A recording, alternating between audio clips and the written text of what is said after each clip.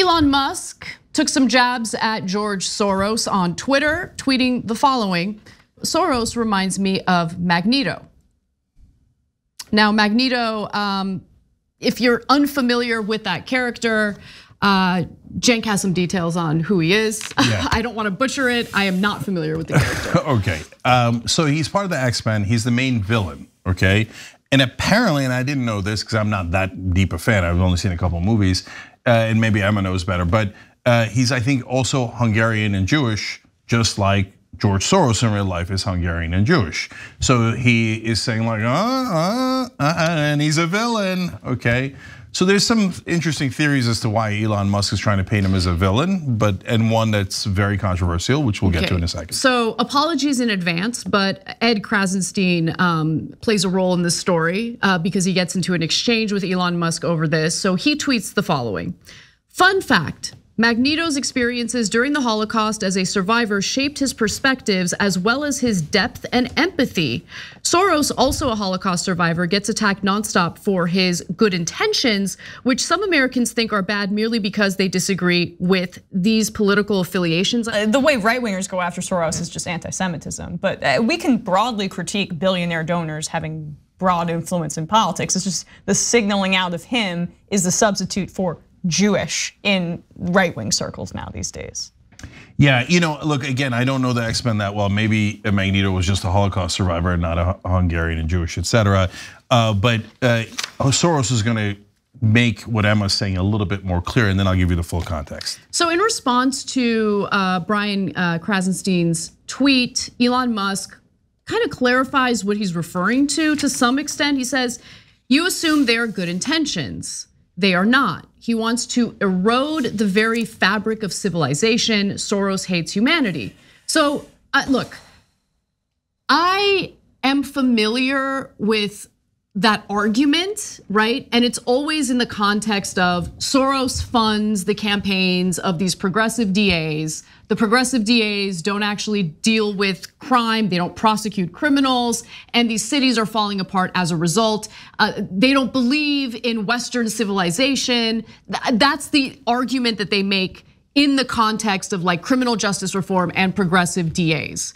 So I give you that context because I don't know if Elon Musk is specifically trying to be anti-Semitic or if he's using this to make a point about the efforts that George Soros supports and funds. But even that's anti-Semitic because it is this notion that Jewish people are controlling the mechanisms of power. They're the puppet masters and they are influencing. They use this with Bragg too because he had donated to Color of Change, Soros. They're influencing the black DAs or the non-white people because they're not civilized enough to be the puppet masters themselves to do X, Y, and Z. So I hear you, but like the thing that I'm concerned about in making that argument is we have to be consistent, right? So when Ilhan Omar calls out the Israel lobby and then gets criticized as an anti-Semite because, she's buying into an anti-Semitic trope that Jewish people are the puppet masters, right? We defended her because I don't think that she intended to use a trope. I think she was trying to make a point about corruption and money in politics, and honestly did not frame it in a way that was a little more careful. How is this different? Well, because of the context of who he is versus who she is. No, well, that's not all. You're right, Emma, I agree with you. Let me be clear. But I think to me, it's night and day, and I'll explain, and I know it requires nuance, right? But not much. So first, everybody forgets what Ilhan Omar said. All she said was about a lobbyist, it's all about the Benjamins.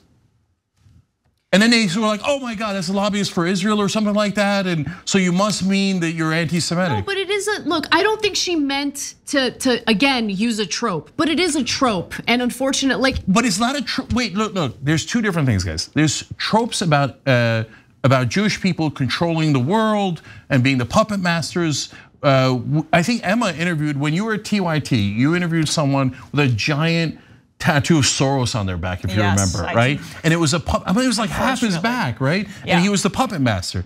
So historical context is super important here.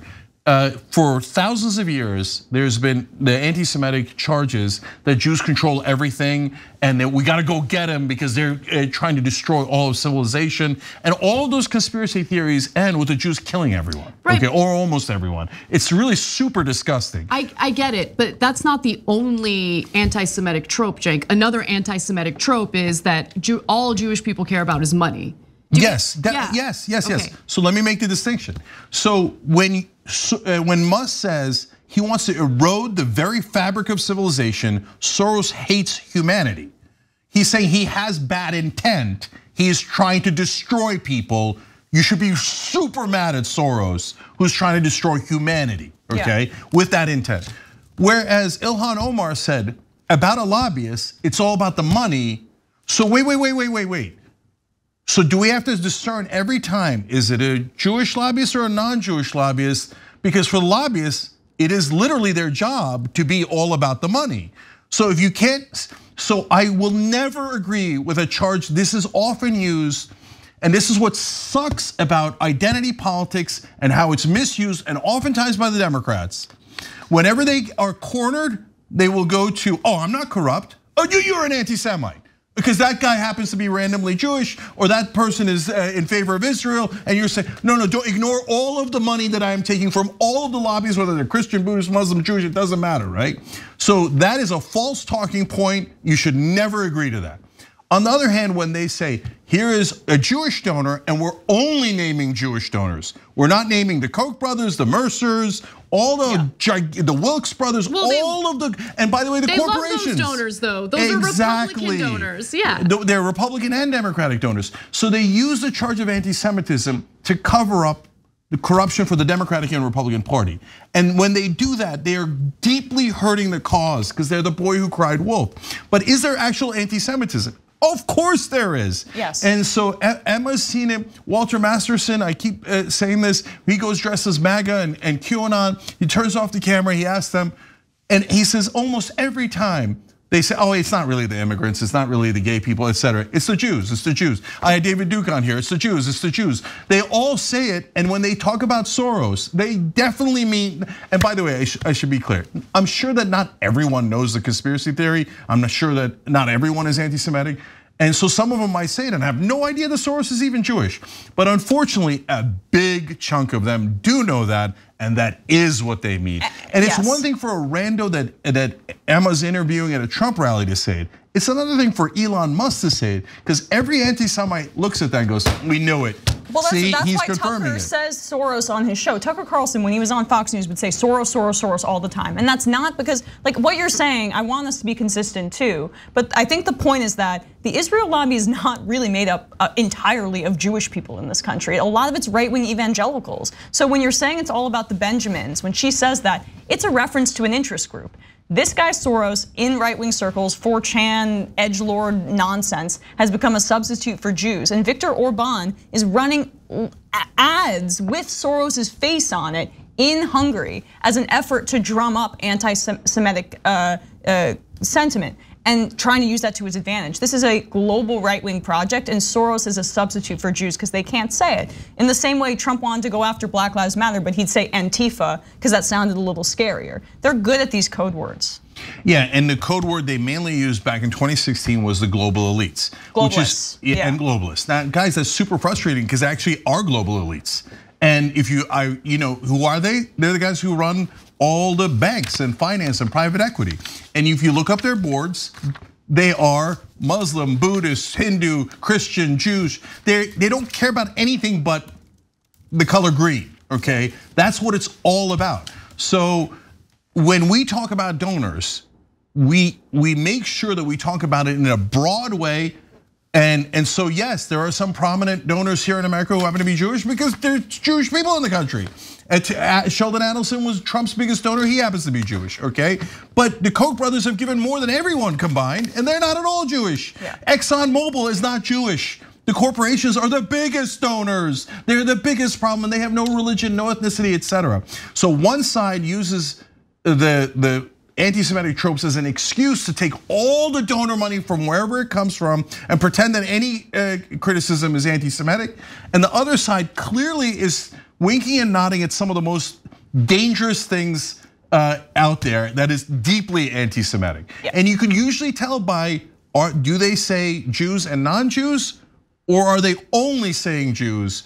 And I've never, like for Republicans, the only donor I've ever heard them call out is George Soros. Yes. How about all of your freaking donors? But hold on. I mean, look, George Soros exclusively gives to Democrats and Democratic causes, which is why I can understand. Like when we criticize the Koch brothers, I mean, we criticize money in politics, period, right? Like it's a nonpartisan issue for us because we think the money should not exist, that corruption should not be baked in the political system.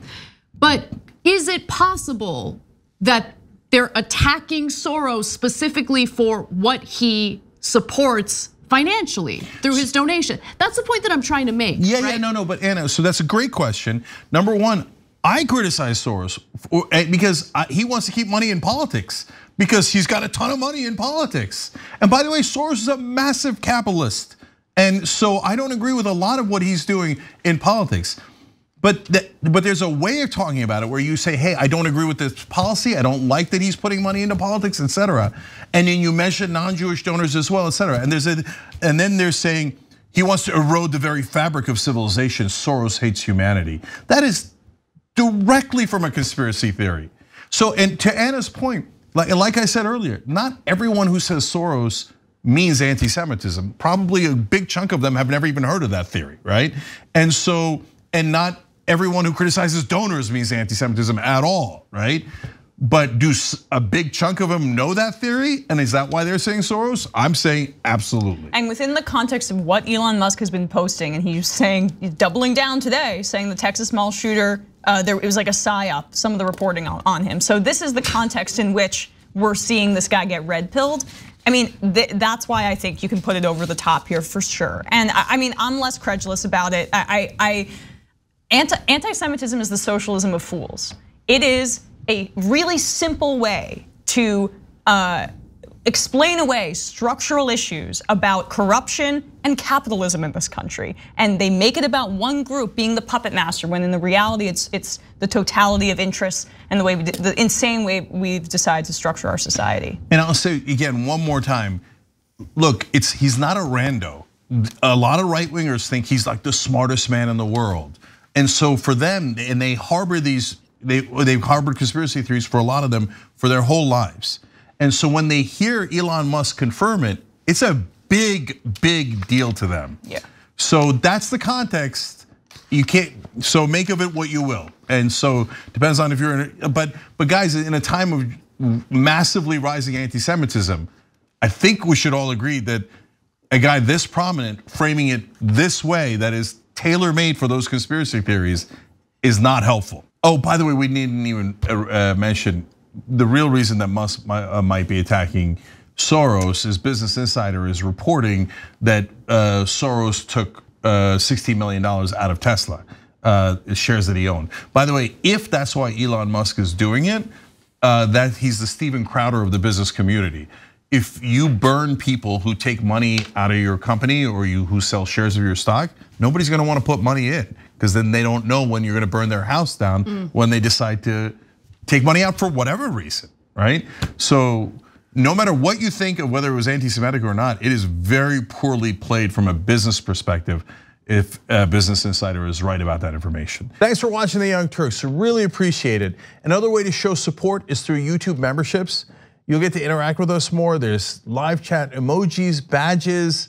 You've got emojis of me, Anna, John, JR. So those are super fun. But you also get playback of our exclusive member-only shows and specials right after they air. So all of that, all you gotta do is click that join button right underneath the video. Thank you.